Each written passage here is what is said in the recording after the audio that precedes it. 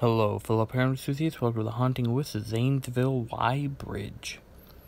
Located in Zanesville, Ohio, in the southeastern portion of the state, this three-intersection bridge was first built in 1814, and the current bridge was built in the 1980s at the confluence of the Licking and Muskingum rivers.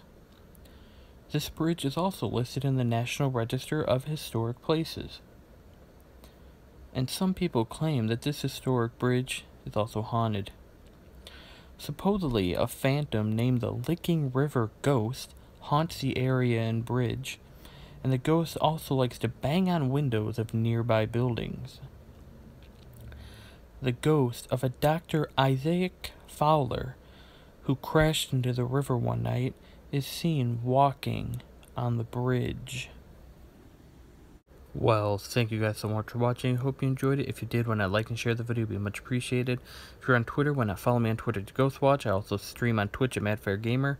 And if you want to see more of my content on YouTube, VidMe Daily Motion, subscribe and follow for more paranormal activity. And I'll see you guys later. Bye-bye.